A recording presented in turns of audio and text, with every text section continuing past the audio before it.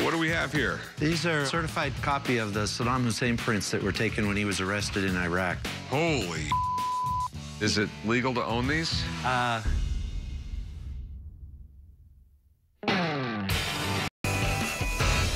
What do we have here? These are a certified copy of the Saddam Hussein prints that were taken when he was arrested in Iraq. The originals are in the FBI vaults, but there's 44 original certified copies. Where did you get these? I was an FBI agent, so I was over there, and they gave all the agents a certified copy when they left. Okay. Definitely something different. Yeah.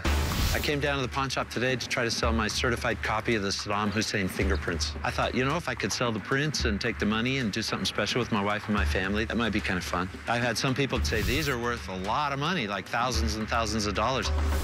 This guy basically did whatever he wanted, and someone disagreed with him, he just shot him? It's hard to get in somebody's head like that, you know what I mean? You know what happens to us for like 30 years, he never left Iraq. So he starts thinking the whole world centers around Iraq.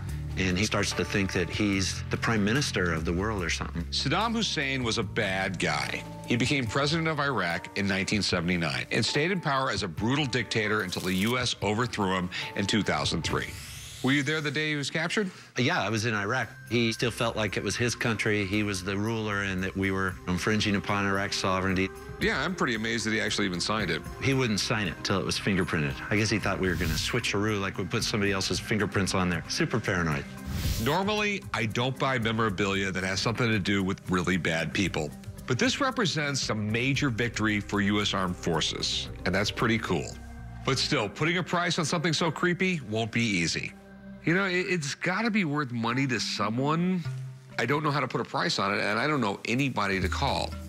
I've always thought the best buyer would be some Kuwaiti sheik. I'll tell you what, I'll give you my best offer. I'll give you $1,500. You can make a deal there. Otherwise, it's just not going to happen. I think if it was an auction and there was a guy who collected war memorabilia, something like this might be attractive to him, and they might get upwards of, you know, $10,000. Maybe you could get it, but I'm not going to go anywhere near that. Sentimentally, it's worth more to me than that, so. Well, thanks for bringing it in. It was pretty neat. Yeah, thank you. Have a nice pleasure. Well, we weren't able to make a deal today. I'll probably just hang on to them. For now, they'll probably just go back up on the wall in my office.